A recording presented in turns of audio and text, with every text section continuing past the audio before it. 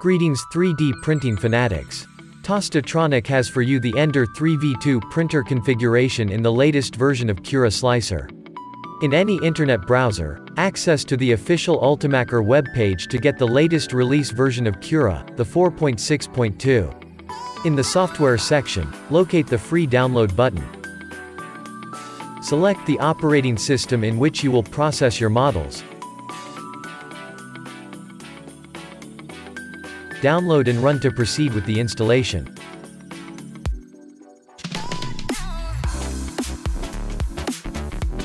Cura is a safe and free software, does not contain advertising or malicious code. Install the default packages, sin miedo al éxito.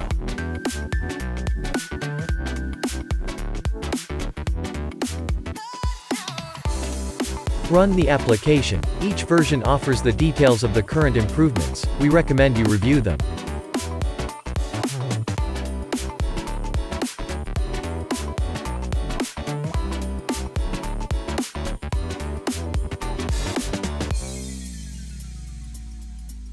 Cura can manage multiple printers. To add yours, press the menu that is to the right of the folder icon, in the upper left. To register any printer, we select the option, Add Printer. Fortunately Creality loads most of its 3D printers, however in this Cura version the 3v2 Ender is not yet found. At the bottom is a drop-down menu called, Non-Network Printer.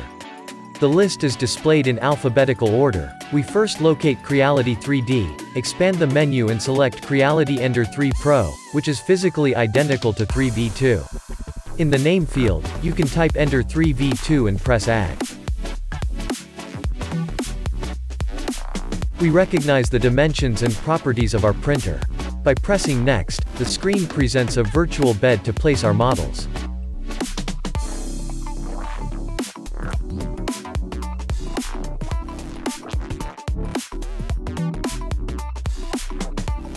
We consider difficult to the view with the white background of the Cura. If you want it in dark, go to the Preferences menu, select the menu Configure Cura and in the General section, locate Theme. Then select Ultimaker Dark and press Close. Close Cura to apply the changes. If you constantly print, it helpful anchor the icon to the taskbar. Press the Windows key, type Cura, right-click on the icon, select Anchor to the taskbar. Now the icon appears on it and we can run it directly. Follow us for more setup tips, help our channel grow. Please subscribe, give us a like, recommend us and share. I am Dado Poderoso, hasta la vista.